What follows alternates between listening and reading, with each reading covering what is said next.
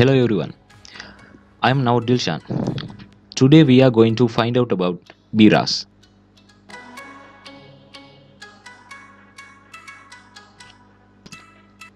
Broadband Remote Access Server. Okay, let's move to the presentation. First, we need to know what is this B-RAS. A broadband remote access server is an access gateway that functions as a bridge between an broadband access network and a backbone network providing basic access and management functions. Broadband Remote Access Server is specialized server based at an ISP network that facilitates the convergence of multiple internet traffic sources. These sources include cable, DSL, Ethernet or broadband wireless. B-RAS is a network device used to route traffic to and from broadband remote access devices such as digital subscriber line access multiplexers on an internet service provider's network. The B-RAS sits at the edge of an ISP's core network and aggregates user sessions from the access network. Okay. Next, we want to know about why we use B-RAS. The key benefits of using it are: they provide a single point for change control. B-RAS is Common Access Agnostic Operational Model. It is multi-service node MSAN independent. If network changes are required, it's better to make changes at a single B-RAS server than at dozens of devices. Okay, then we need to know about what is its functions. Aggregates the circuits from one or more link access devices such as DSLAMs. Provides layer 2 connectivity through either transparent bridging or PPP sessions over Ethernet or ATM sessions. Enforces QoS policies. Provides layer 3 connectivity and routes IP traffic through an internet service provider's backbone network to the internet. A DSLAM collects data traffic from multiple subscribers into a centralized point. It can be transported to a switch or router over a frame relay, ATM, or Ethernet connection.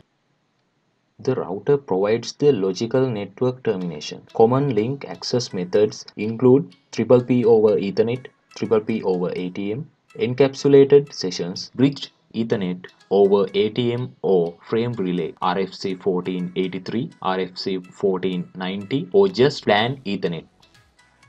In the case of ATM or frame relay based access, individual subscribers are identified by virtual circuit IDs. Subscribers connected over Ethernet based remote access devices are usually identified by VLAN IDs or MPLS tags.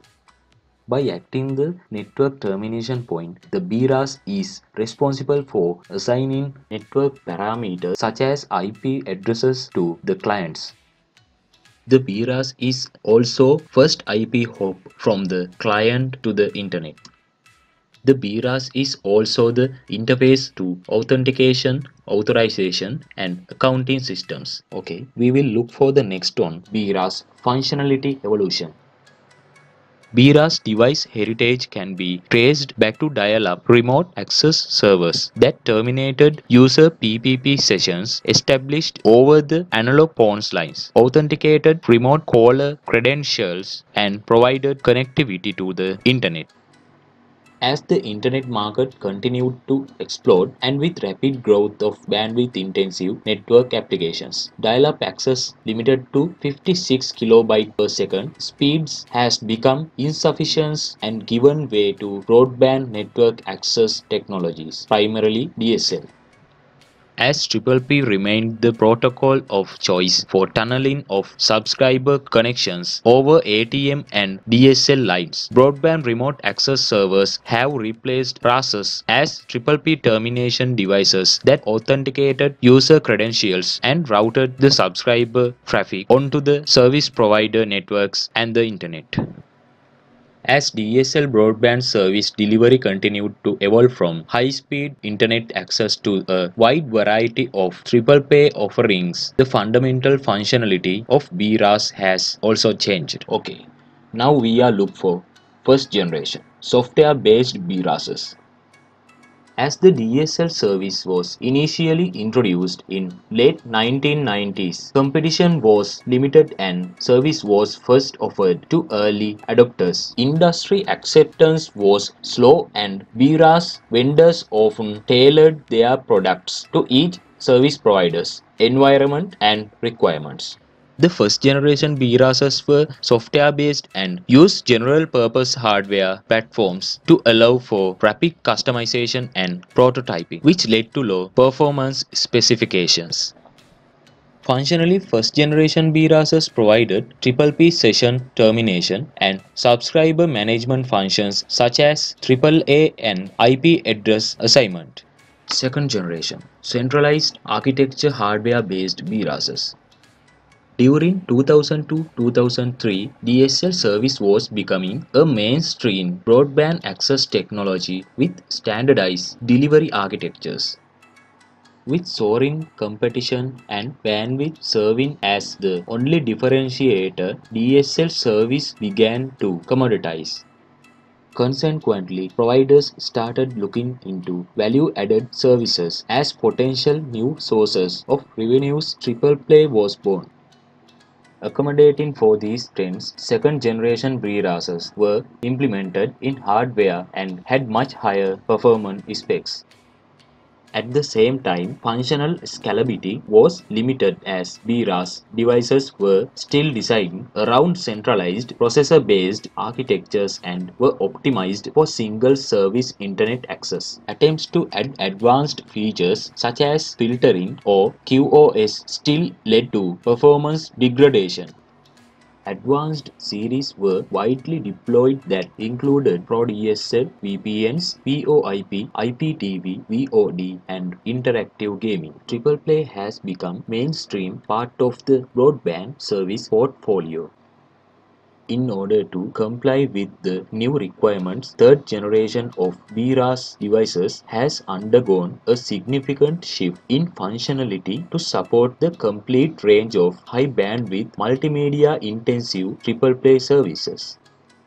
In third generation of B-RAS's centralized hardware model gave way to modular, highly scalable distributed architecture that allowed service providers to deliver the session capacity and throughput required to support advanced broadband service delivery.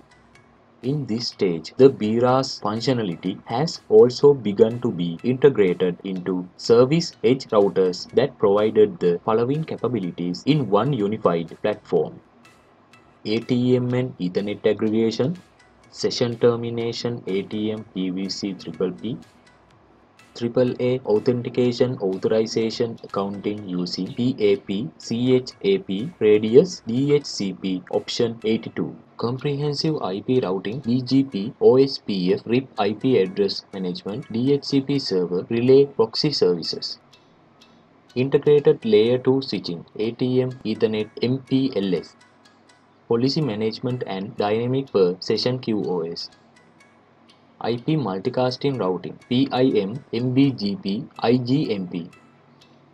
In addition to these capabilities, high-end third-generation B-RASs on-service edge routers typically integrate firewall-grade security enforcement, intrusion detection and prevention mechanisms, and content filtering, as well as fault tolerance provisions such as switch fabric redundancy and hot swappable modules to ensure high availability and near zero downtime. PAP CHAP authentication protocols defined in RFC 1334 and used by point-to-point protocol PPP. Radius remote authentication dial-in user service authentication, authorization and accounting protocol defined in RFC 2865. DHCP option 82 relay agent information option and extension to DHCP protocol defined in RFC 3046. DHCP option 82 in DSL environments can be used for subscriber line authentication. We are going to find out next B-RAS architecture and deployment classification. From the architecture model standpoint, B-RASs fall into three distinct categories: Software-based B-RAS architecture using general-purpose hardware platforms was typical for early first-generation B-RASs. Centralized hardware-based B-RAS architecture with majority of intelligence placed in the central processing unit. Centralized B-RASs were designed and optimized for high-speed internet services, had high performance characteristics but did not scale well. Distributed or modular hardware-based B-RAS architecture with functional intelligence distributed between ASIC-driven line cards of variety of technologies, Gigabit Ethernet, OC12, OC48, and routing or switching modules, edge service processors. Distributed B-RAS architecture provides for exceptional flexibility, scalability, and power and allows service providers to deploy the number of types of interfaces as well as functionality portfolio that fit their requirements and budget while retaining the ability to add capacity and capabilities as the needs grow. The majority of modern B-RASs or service edge routers have a modular distributed architecture. By deployment scenario, B-RASs can be roughly divided into the following classes. B-RAS architecture and deployment classification. From the architecture model standpoint, B-RASs fall into three distinct categories. In search of this centralized hardware-based B-RAS architecture with majority of intelligence placed in the central processing unit. Centralized B-RASs were designed and optimized for high-speed internet services, had high performance characteristics but did not scale well. Software-based B-RAS architecture using general-purpose hardware platforms was typical for early first-generation B-RASs.